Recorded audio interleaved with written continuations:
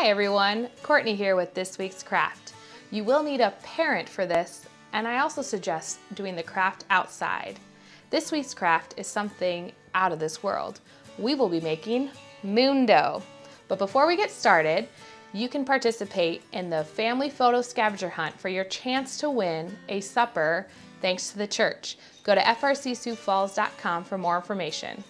Now let's get started with the craft. So you just need a couple supplies to make moon dough. The two key ingredients are a conditioner. You can use a cheap conditioner or whatever kind you have at home, and cornstarch.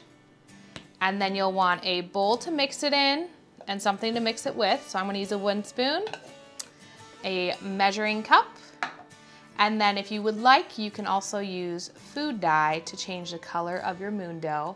And most importantly, you will need a parent with you to help with this because it does get a little bit messy.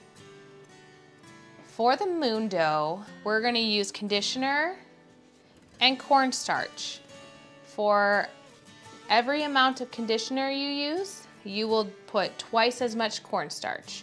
For my mixture, I'm going to do 1 cup of conditioner and then slowly add 2 cups of cornstarch. When you add in the cornstarch, you will want to add it in slowly and stir in the cornstarch gradually. This is why you want a parent, because you might make a little bit of a mess. So I'm just going to add a little bit of the cornstarch and slowly stir it in. Be careful because it will have a little bit of a white powder when you're first stirring it. You want to stir it so you don't see any more white chunks before you add more cornstarch. As you add more cornstarch in, it slowly becomes like Play-Doh. You want to make sure there's no white chunks of cornstarch in it before you add more. You will have to slowly stir it, and once you think you're almost done, you can go ahead and use your hands to mix it up. You'll know you're done mixing it when it doesn't stick to your hands and it feels like Play-Doh.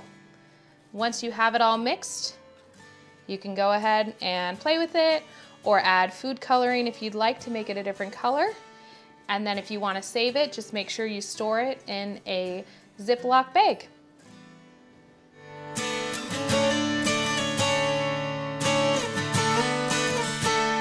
I hope you had a blast making your moon dough. Stay healthy, and I'll see you next week.